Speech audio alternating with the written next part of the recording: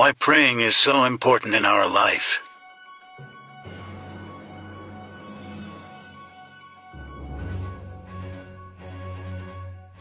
The Bible says men should always to pray and not to faint. Why praying is so important? Prayer does not change God. Prayer changes you, and prayer changes your circumstances.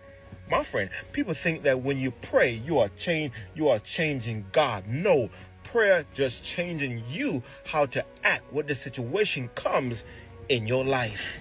There are times, my friend, hey, glory to God, I don't know what to do, I'm going to pray. Because prayer, hey, glory to God, make you have a stable mind.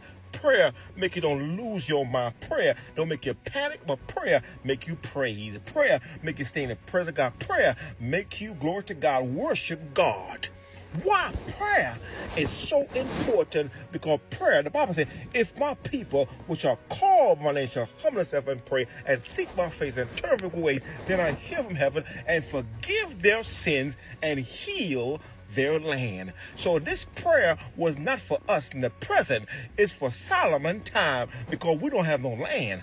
But we can pray, hey, glory to God, to forgive our sins and heal our circumstances. My friend, if God don't heal your circumstances, I'm still going to depend on God. Look at Paul. Paul say, hallelujah, he prayed 3 times so the infirmity can be moved, but he turned around and say that his grace shall be sufficient unto me. Hey, glory to God. My friend, just like the woman that went to the just continually going to the just.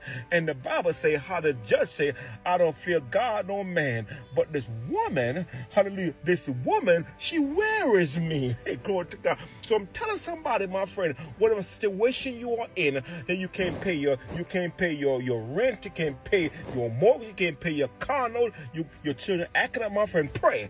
Because prayer is a communication with God. I'm going to tell you, my friend, hey, glory to God, when David lost his thing, lost his wife, and David encouraged himself in the Lord. So prayer is essential. My friend, prayer is like drinking water. Prayer like eating bread. Prayer is like sleeping. If you don't pray, my friend, you're going to lose your mind. And the Bible says, hey, glory to God, let this mind be in you, which was in Christ Jesus. So I'm telling somebody, my friend, whatever you do, learn to pray.